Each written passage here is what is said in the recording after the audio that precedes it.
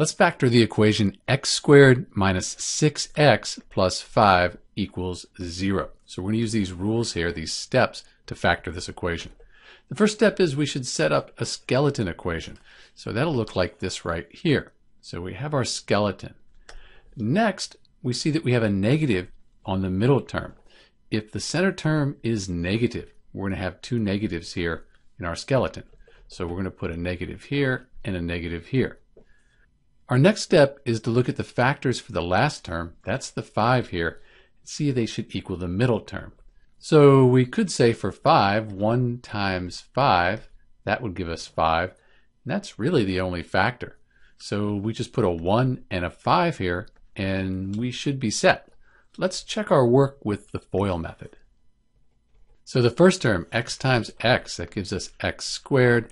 The outside terms, x times negative 5, that's negative 5x. Inside, negative 1 times x, that's just negative x. And then the last terms, negative 1 times negative 5, that gives us a positive 5. All that equals 0. So we could combine these right here, since they're similar.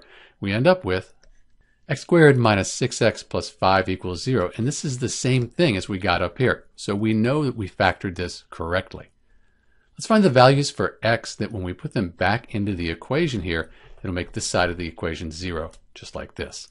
So we could say x minus 1 equals 0, add 1 to both sides, x would equal a positive 1. Over here we could say x minus 5 equals 0, x, we add 5 to both sides, equals a positive 5.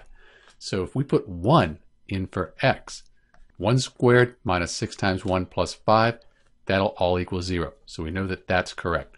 Likewise, we could put 5 in, and that this side would equal 0 as well. So these are the roots for the equation x squared minus 6x plus 5. If you used the quadratic equation, you would get the same values here.